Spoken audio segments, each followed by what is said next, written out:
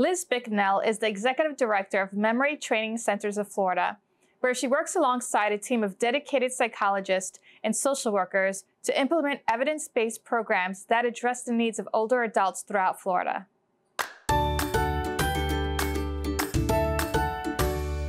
Liz, thank you so much for being here today. Can you tell us about yourself and the organization? Of course, thank you for having me. So I am from Memory Training Centers of Florida, and we are a memory training group, but what that really means is we're a mental health practice, and we specialize in memory, and we work exclusively with seniors. And what does memory training look like? As a mental health practice, we really don't only focus on memory. We have to look at the whole person because there's many different things that impact memory, which of course include mental health, behaviors, environment. So when we're doing memory training, we're really individualizing for the person we're working with to include those three areas: memory, mental health, and function.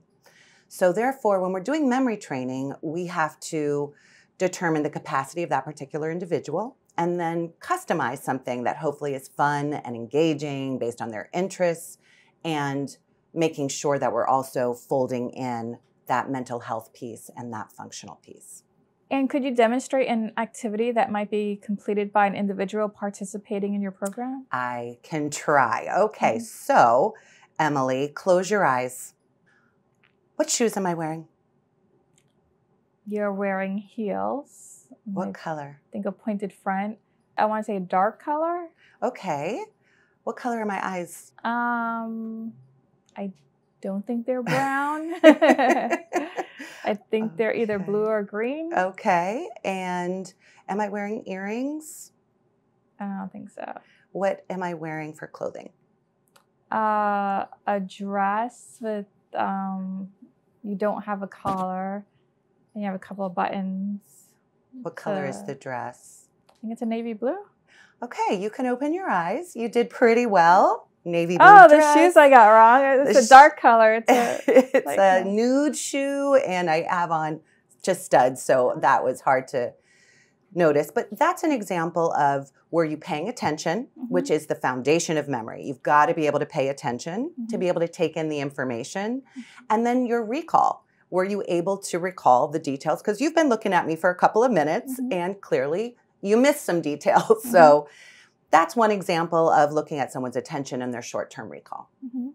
Yeah, I would pay attention more here to people. I have blue eyes. Yeah. So, yeah, I guess they're not. They didn't stand out for you. Yeah, That's okay. They look a little bit green-blue to me, so I couldn't You knew tell. They weren't brown. Yeah. So your memory's intact, Emily. Good job. Some of the shoes, that was interesting. Yeah, so that's just like my mind maybe got mixed up with the navy blue on your dress with the shoes, because I was thinking like navy blue shoes. Right. You were thinking, what would I wear? I would never wear a nude shoe with a blue dress. But I could also, if we were to look at short-term memory, so how long do you think short-term memory lasts? I would say maybe half an hour to an hour. Okay, half an hour to an hour is a great guess, but the answer is 30 seconds. So one thing people misunderstand about memory training, I'm doing trivia, I'm doing crossword puzzles, I read. Those are wonderful, but that's all long-term memory work. Anything that's short-term memory work has to happen within 30 seconds. So if I were to, let's demonstrate a short-term memory training activity, I'm going to say a sentence, you're going to repeat it right back for me, okay? Mary Smith lives at 72 Country Road in Concord, Massachusetts. All right. Mary Smith lives at something Country Road, Massachusetts. Okay. That was your immediate recall. Now let's see what happens after 20 seconds. Okay, ready? Now pay attention. Remember, paying attention is the foundation. John Maple lives at 733 Craft Road in Hawaii. 1, 2, 3, 4, 5, 6, 7, 8, 9, 10. Let's do 10. What did I say? John something lives at. Yeah, I already like.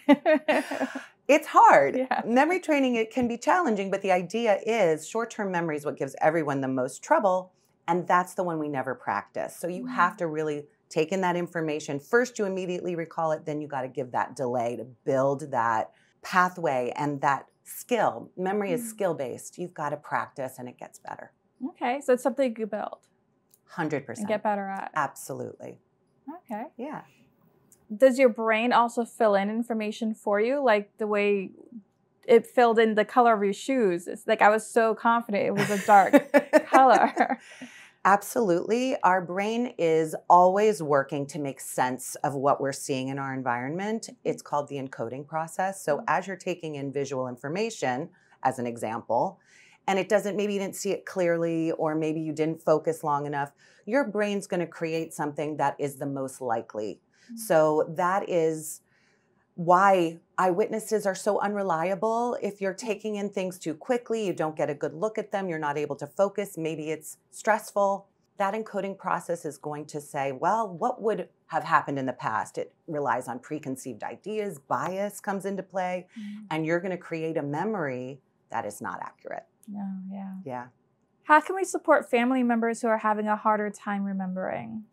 Education. I really believe that most people don't understand what really is memory loss, and of course, how can you address it? So there's two main things. Number one, mental health and memory loss are very intertwined. And that, I think, is one of the more innovative things we've tried to do, is to create this fusion of dealing with someone's mental health in tandem with what they're experiencing from their decline.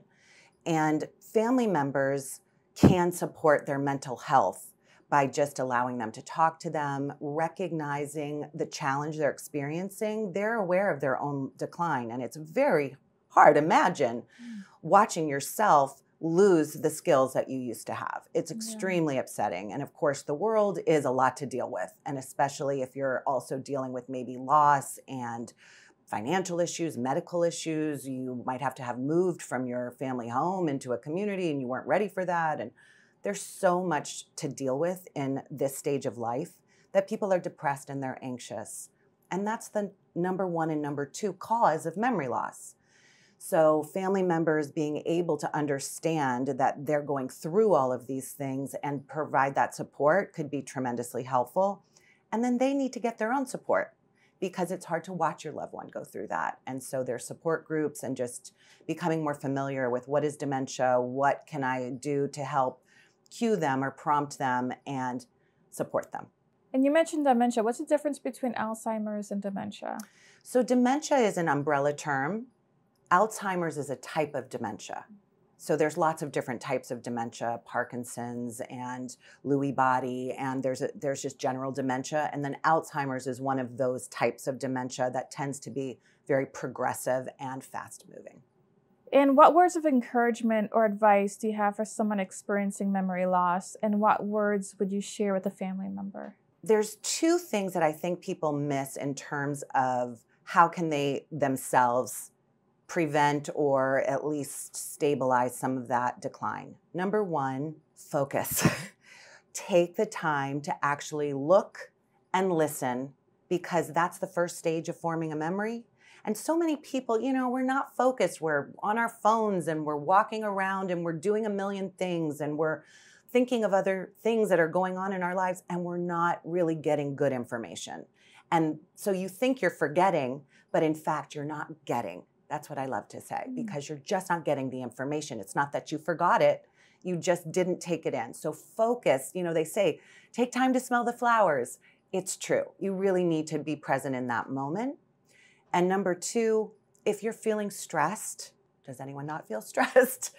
Manage the stress, because stress is that number one cause of memory loss. And if you're having a stress response to all your daily irritations, someone cut me off in traffic, oh my gosh, the Starbucks line is so long, oh my goodness, they brought 12 items into the 10-item lane, I'm lost, and where's my phone? Those things, if you have a stress response, you're actually creating your own memory loss process. So deal with the stress and focus. And how can individuals learn more and stay up to date on the latest information with your organization? Well, our website is the best source, which is memorytrainingflorida.com. And we have a blog on there so people can also write in questions and maybe see if there's other families experiencing the same thing they are and try to find, some information and share with the community.